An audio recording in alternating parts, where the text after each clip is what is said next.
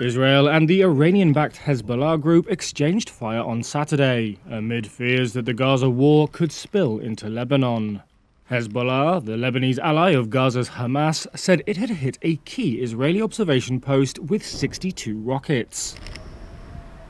That was described as a preliminary response to the killing of Hamas's deputy chief Salah al-Aruri on Tuesday.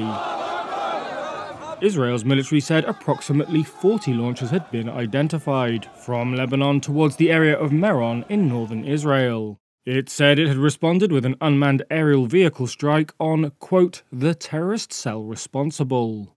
According to the military, Israeli fighter jets and troops also struck a series of Hezbollah targets in southern Lebanon. Aruri was killed in an attack widely attributed to Israel. The head of Hezbollah, Hassan Nasrallah, said on Friday that Lebanon would be exposed to more Israeli operations if his group did not respond to the killing. Concerns over escalating regional tensions prompted a renewed diplomatic push on Saturday.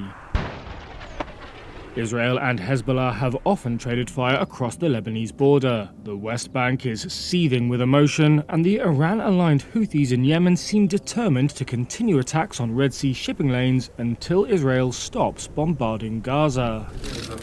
The European Union's foreign policy chief, Josep Borrell, was in Lebanon and had this to say. It is imperative to avoid a regional escalation in the Middle East. It's absolutely necessary to avoid Lebanon being dragged into a regional conflict. He added that his message to Israel was that nobody would win from a regional conflict. US Secretary of State Antony Blinken arrived in Turkey at the start of a week-long regional tour that also takes in Israel, the occupied West Bank, Jordan, Qatar, the United Arab Emirates, Saudi Arabia, and Egypt. A State Department spokesperson said Blinken had emphasized to Turkish President Tayyip Erdogan the need to prevent the conflict from spreading.